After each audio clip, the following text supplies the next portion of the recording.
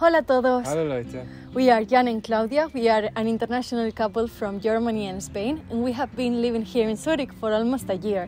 And today we are continuing with our series Ask in Zurich, because we want to actually go to the streets and ask people how did they find a job here in Zurich, Switzerland. And before we begin, we actually wanted to thank you very much for all your support. We are very happy that you are finding this kind of content very helpful. And if you want to continue supporting us, please give us a like, and if you are not, subscribe to our channel. And this said, let's go.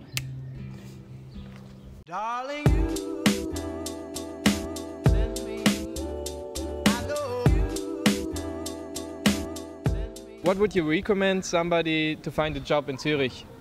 Recommend. Become medical person. Yeah. Medical We both person. work in medical sector, Yes. and it's easy to find a job there. But How I did you don't- find a job in the medical sector? You You can ask. You There are ask, so do many you have a open job, jobs, and you so- have a job next week. Yeah.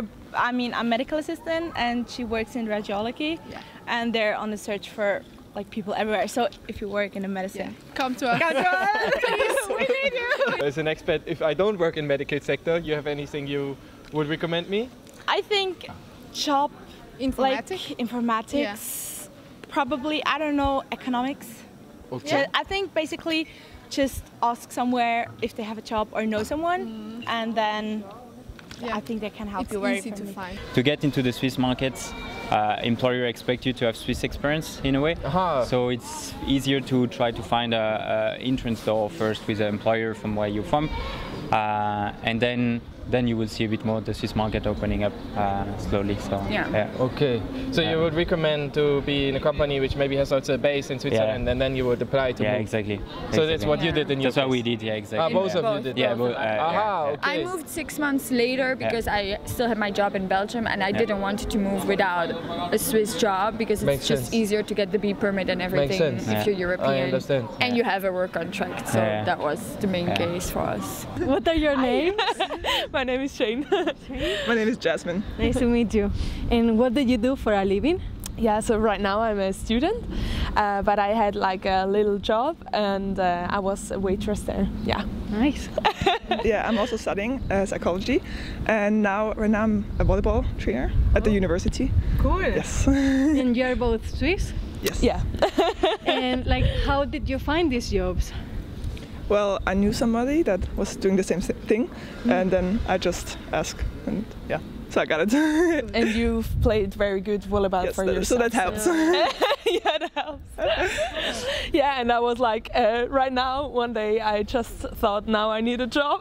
And I went to the cafe and was asking if they need someone. Nice. And they were like, yeah, do you have experience? I was like, no. They were like, yeah, we will write you a mail. And I already thought like, yeah, that won't happen. But then it happened, so it was very nice. So you just enter directly to the cafe and say, I want to work? Yeah. No CV necessary? No, Like, they asked for. I was like very just one morning. Cool. It plopped up in my mind, and so they asked for a CV, but I hadn't one, so they couldn't get one. nice. It worked. And like, how much was the process? Like, how long did it take until they said, okay, girls, you're hired? Just, I think 2 weeks, and then, yeah. Yeah. So very that quick. Yeah, that's Yeah, true. Yeah, for me also a week actually. Wow. Yeah, so that was nice.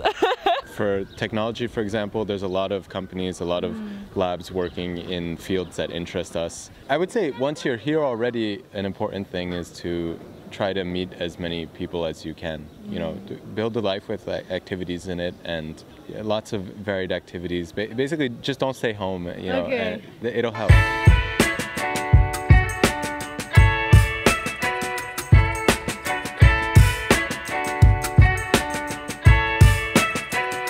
If you enjoy watching this video so far, please consider liking this video and subscribing.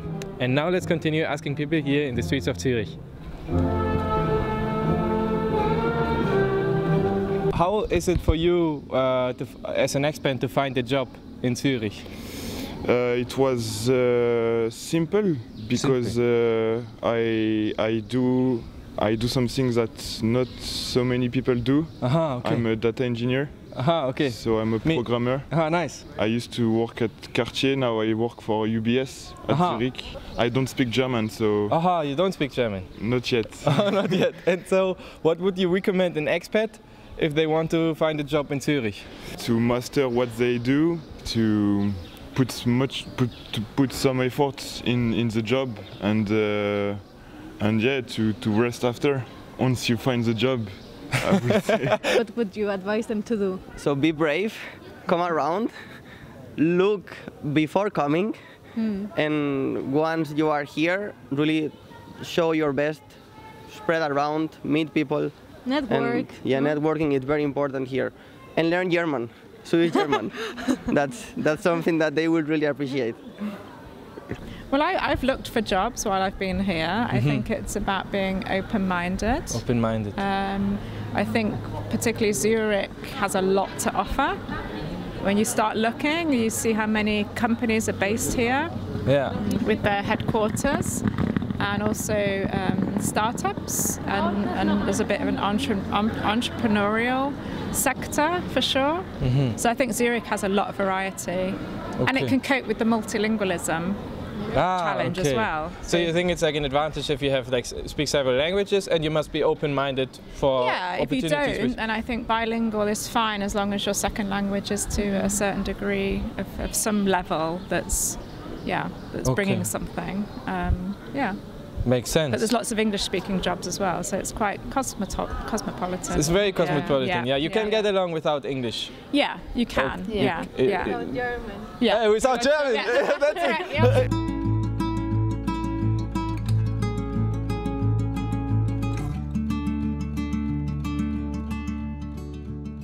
I work in marketing departments in a big Swiss company called Hostetler. We import Yamaha bicycles. Cool. Or and bikes, you are Swiss, right? We're Swiss, yeah. And how did you find this job?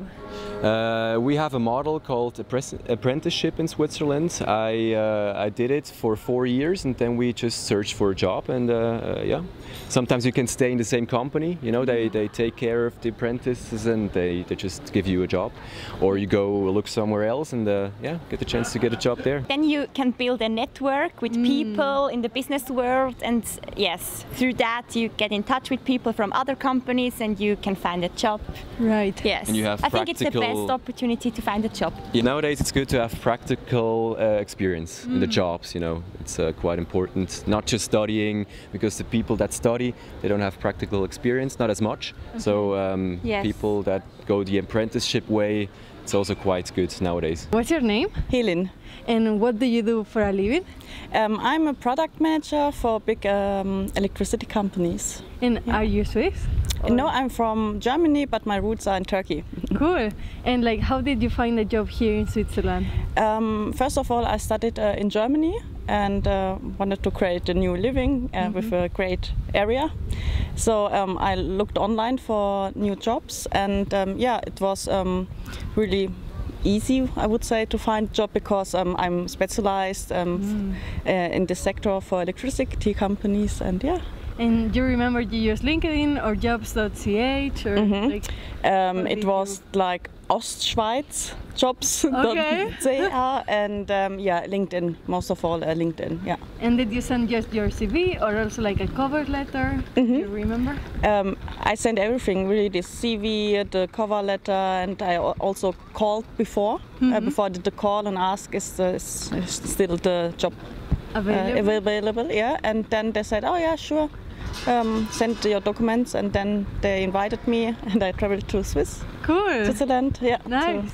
And for those that are looking for a job here, any advice, especially for expats? Yeah, sure.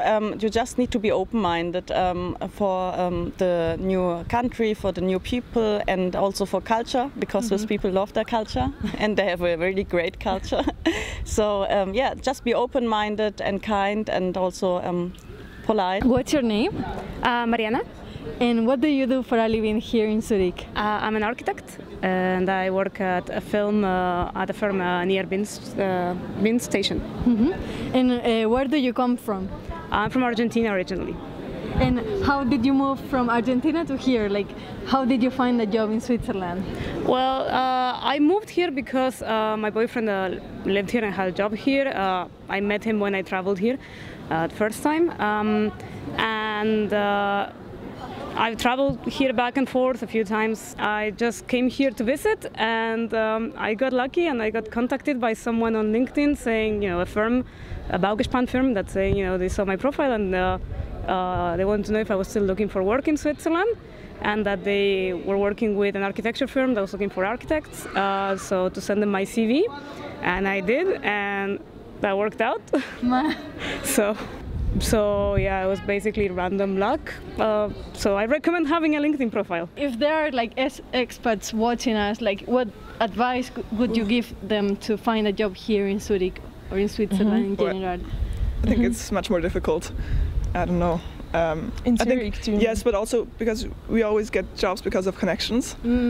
So that's really easy. I also got a job at university for that, but I don't know how to get one if you don't have, perhaps only like search on websites. And also if you're a student living in Switzerland from abroad, there are like websites from university.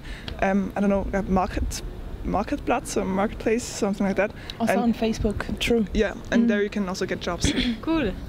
Yeah, and I would say maybe just take any job you can get, because it's better to get a job, and even though you don't like it or anything, because I would say the same, like in Zurich it's very hard, I guess. Right.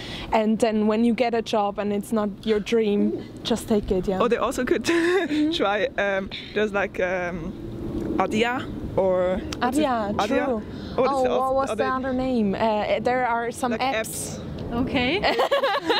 Like dating apps? Yeah, like Kupel and Adia, you have to like register and then put up your CV, and then you can like apply for jobs, and then there's like temporary jobs. But I guess if you have your like experience there, and you know the people, you can get like a real job. Okay. And most of the time it's like they take you first from Adia or Kupel, and then sometimes they ask like, do you have you spare time, or do you want another job, and then you just get to know those people, because it works so much about connection. Oh, we also both worked there for a while. So it's it works fun. also. Nice. So basically like having a nice network in the country, and if you don't, like just take the first job that you get, move here, and from there, if you don't like your job, try to look for a new one. I'd say. You just have to get some contacts here, and after that start, because it's really difficult if you are starting it alone. You need contacts. And how would you meet these contacts? I don't know, we had family here.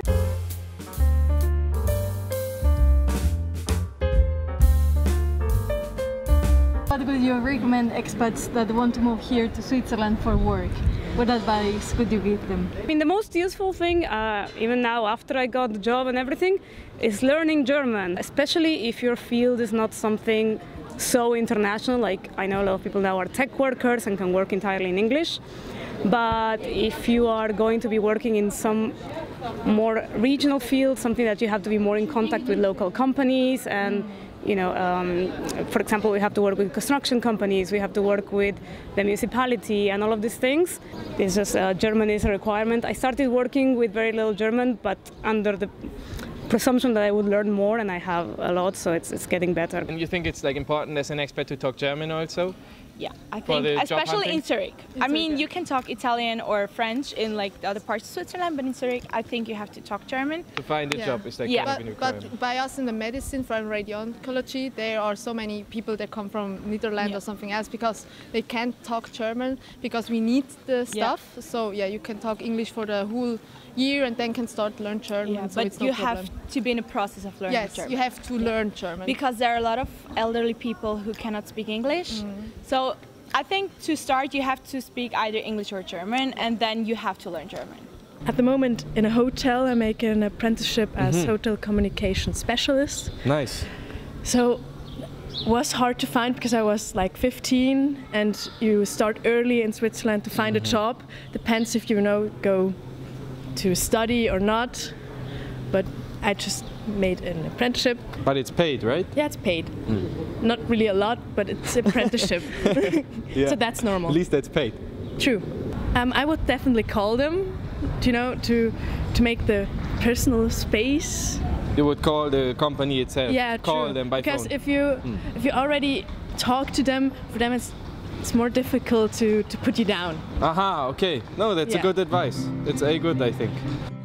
Wow, this was really interesting, and we are very grateful for all the people who were willing to participate in today's video. So the 3 key facts that we think we got out of this video is that, first of all, Swiss as well as expats say kind of a similar thing, which is that networking is among the most important thing. Having a network here, or contact, or somebody you know inside the company seems to be very, very important of getting a job here within Zurich. Second is that German and speaking German seems to be very important. It has been said by a lot of people that maybe you don't even have to speak German when coming here for getting a job, and especially in the IT industry, but somehow showing a willingness in the long term of willing to learn German and being able to learn and speak German in the long run seems to have very high importance for getting a job here within Zurich. And third, make your application personal. You want to stand out compared to other people who are also applying for the same position as you. If you just hand in your CV online, you are just one CV as maybe 100 other people who also applied for this job. So how do you make your application personal? And there we have heard some very nice advice of some people, which is go to the office, call them, and maybe reach out, or like go by yourself into the office and show your face, show your voice and make an impression, make them remember you, that you're not just an empty CV who maybe nobody knows. So thank you very much for watching. If you enjoyed watching this video, please consider liking this video and subscribing to our channel. We really appreciate that. And yeah, take care. See you next week. Bye.